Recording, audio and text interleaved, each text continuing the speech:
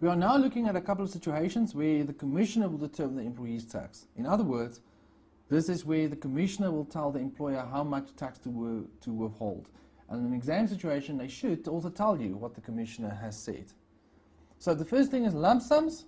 So if you receive a lump sum from your employer, remember severance benefits, for example, or lump sums from your funds, pension fund, provident fund, and so forth, the employer will tell you how to calculate it.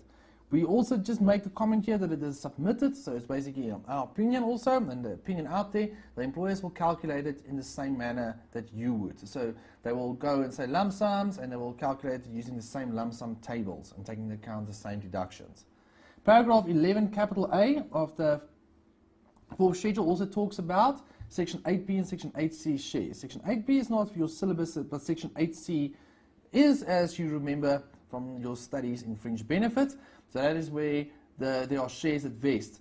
In this case, the commissioner will also tell the employer how much to withhold on that.